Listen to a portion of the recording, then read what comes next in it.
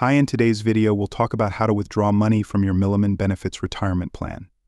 Watch until the end to learn all you need to know.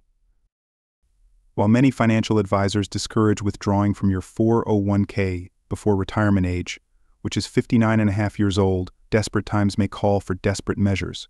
With Milliman Benefits, you can request an early or hardship withdrawal to cater for unplanned expenses. Here's how to do it. Online form. Find a withdrawal template form online and fill it out appropriately. Go to millimanbenefits.com, link in the description, and log into your account with your details. Proceed to request a withdrawal with your filled-in form.